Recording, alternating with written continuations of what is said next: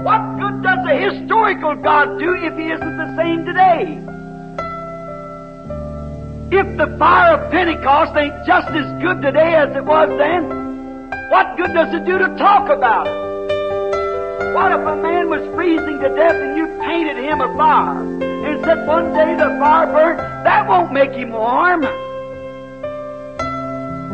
He don't want a painted historical fire. If he's freezing, he wants fire burning.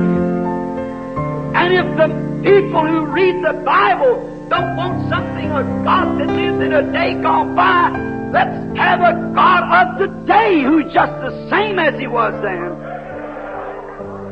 We need a God that's present tense.